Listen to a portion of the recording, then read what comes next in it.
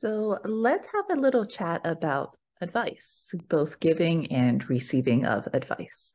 The last time you received advice, how did that feel? But when you go to take action on that advice, maybe it just doesn't feel quite right. How does it feel when you receive advice from another person's perspective? When it doesn't feel quite like it resonates with you and it doesn't quite serve you. So what's the alternative? The alternative is to, instead of asking for advice, asking for guidance through your thoughts, through your feelings, and really laying out the actions and the options for actions based on your thoughts and feelings on that situation.